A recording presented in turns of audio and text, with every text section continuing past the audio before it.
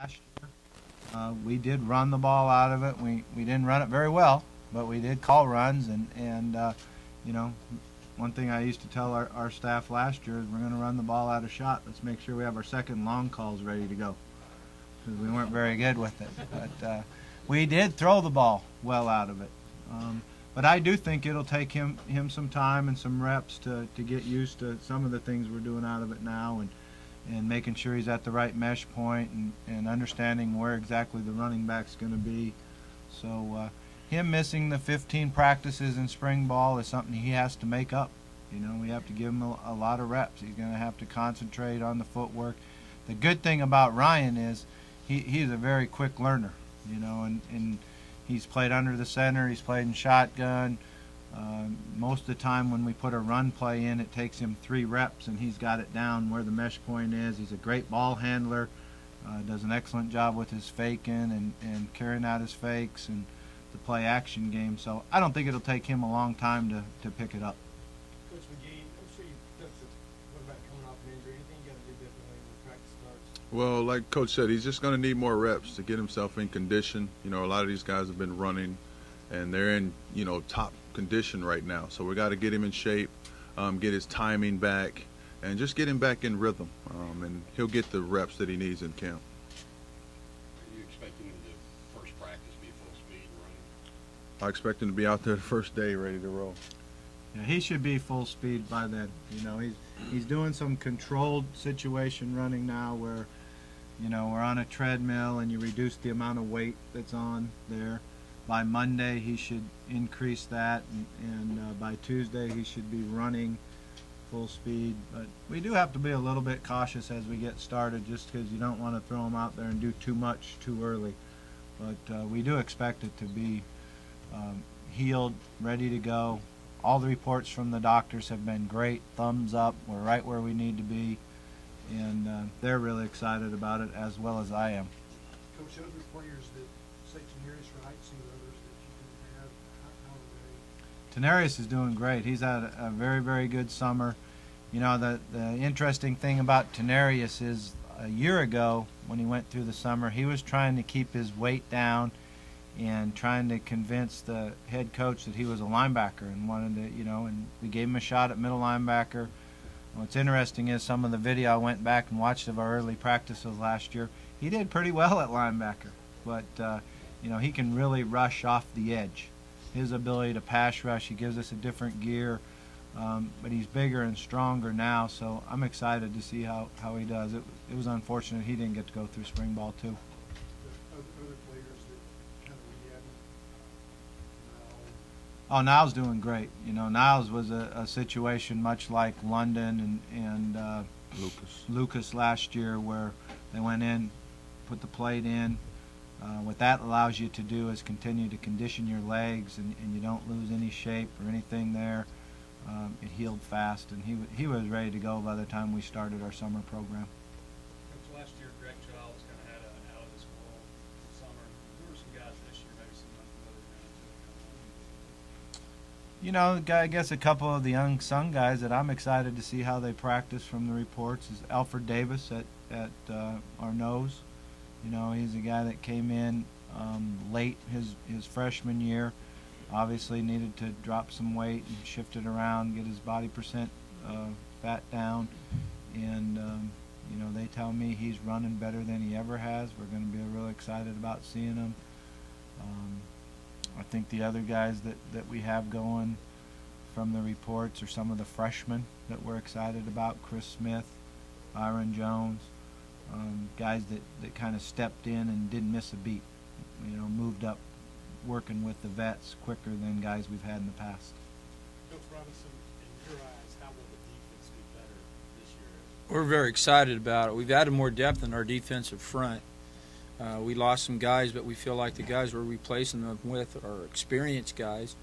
And then the thing their backups are is a very talented group of young kids, you know, Byron Jones and Chris Smith. So we can't wait to get rolling in the defensive front. You know, we have experience at the linebacker position. In the secondary, we've grown up, you know, and they've really worked hard, and like Coach saying, and talking with our strength staff, it's not only the physical aspect of it, but the leadership part of it. They worked extremely hard, and they've worked hard all summer. We're excited about getting our defense on the field. Willie, Coach was saying how they're going to, first 4 days will be a little different this year. Will that, do you like that? Oh, yeah. I mean, we think it's a great idea, because the thing is obviously it's probably just as important for the vets so that they're getting lots of reps, but to bring on the development of these freshmen and these newcomers where they have been kind of buried in the depth chart, you can kind of get them exposed. But we're excited about it. I think Coach's biggest concern is if our older guys on the staff can survive the practices. Some of our older coaches, we got to make sure they hydrate right. Might have to take care of them going, because we haven't went 2-a-days for a long time. Now, actually, we'll be out on the field. It'll probably be easier on them, because what we used to do is bring the freshmen out early, practice for a while, then bring the vets out and join them. So you're actually out there for 3 hours at one straight time. Right now we're planning on going 18 periods with each group, which would be an hour and a half with each group, but separating it like 2-a-days. Garrick, you talk about the challenge of incorporating, finding new skill guys, playmakers, when you have a roster that's already got a returning quarterback, running backs, receivers that have already proven themselves. The challenge of finding other guys that you feel like can contribute among those freshmen. Well, our practice pace is what helps with that, man. We practice really fast. Everybody gets a lot of reps. We evaluate all the video, individual periods, group periods, team periods. So we spend a lot of time, watching everything that's going to happen on the practice field. We feel like our practice pace is an advantage for us, so everybody gets a lot of reps at practice. And I think they're going to come on fast. Based on, what our strength and conditioning coaches say, these guys are strong, they're fast, they're really competitive, and they want to push these older guys that we have on our team. Coach Petrino, he had a mild this last summer, 85 was about all. Looks like it's going to be a little hotter. Is there something you have to change or watch for? No, we try to take care of that pretty well. We'll do a good job of hydrating. We always take a break during practice, at least one. Sometimes if the heat index is high enough, then our trainers, we take 2. We go under, get underneath the tents, have the misters going and cool the body temperature down, and then go back out. And I like that because I think it gives you a little halftime and then see how we finish practice. You're always talking about being stronger in the third quarter and the fourth quarter, and this is actually a way to practice that. But we have to make sure we do things right as far as drinking enough fluids, making sure we weigh them in before practice, weigh them out after practice. If a young man hasn't gained enough weight back, he has to sit out, the second practice when we do have 2-a-days. So it's something that, we've learned through the years to monitor real well, but you certainly, when it is hot and humid, I think it'll be good for us, because a year ago what you worried about, it was so mild in August, and then the game week was the first time it was real hot and humid, and feel like, is that going to drain you? So I think it'll be good. Coach, you got that running back depth last year. So what are you looking for from those guys in practice here this first couple of weeks? Well, I think it's going to be fun to see how it plays out. If you took all 4 of them, put them in a different room, and went and asked them, I would imagine, would all say they were going to be the guy. And so it'll be very competitive, but they do that on a very positive way. They learn together, they cheer each other on when they're not in there. So the chemistry with the 4 guys is very good. But all 4 of them want to be the main guy. They want to be the guy that carries the ball, gets to start, and I think that only makes everybody better. Well, I noticed in the press guy there wasn't a depth chart. We hadn't seen depth charts since I guess before spring. Is that an indication of how to go up the draft, or why no depth chart? Are we not paying you? No, I don't know. We didn't put a depth chart in the press guide. Last question. Okay, so that doesn't have sometimes, that's not a psychological thing or something. Not really. We do a depth chart. Maybe we didn't want to share it with y'all. I'm just kidding. I mean, if we didn't put one in there, it wasn't by design. I'm not big on depth charts, just for one thing. I think it's a starting point. Obviously, we have to do it, but everybody on the team needs to understand that, you know, if I'm with the ones, I get an opportunity to go out and keep my job. If I'm with the twos, I get an opportunity to go out every day and take the guy in front of me's job. And I think that's why when you sit up here right now, there is a lot of excitement and a lot of energy, because it's going to be very competitive. And we finally have depth where, you know, we got 7 or 8 guys on the offensive front that all believe they can start. That makes everybody better, and obviously it helps you as the long season that you have go on, because we know that different guys will have to start throughout the year. Are you and Coach Smith pretty excited to be able to work with some new guys, with special teams and punter and kicker, and get to see how they do here? Oh, most definitely. You know, it's the first time since I've been here that we've had competition, that we've had 2 kickers that will go out and compete for the job, 2 or 3 punters that can go out there and compete for the job. So again, that's going to make each one of them work hard. It's going to improve, and you know, I'm also excited the fact that we have most of our cover guys back. You know, I think that's the fun thing when we meet as on special teams throughout the last 2 weeks. We're throwing on the video, and almost everybody on that video is back and experienced. And you know, you do get better. You know, you do get better with experience. There's no question about it. Will you do more live kicking this because of the competition this year? I think we will, as far as the punt returns go.